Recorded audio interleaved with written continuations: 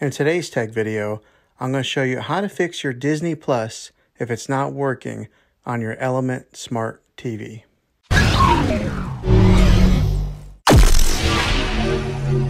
Okay, I'm going to show you really simple ways to try and fix this problem.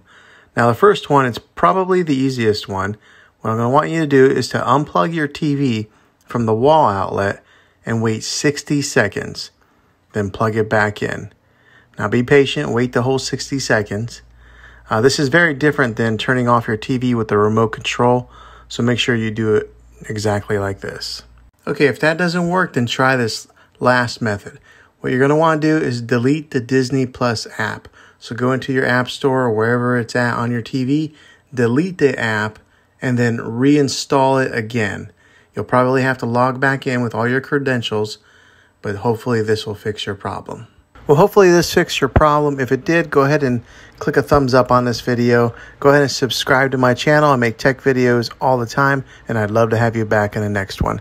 Take care.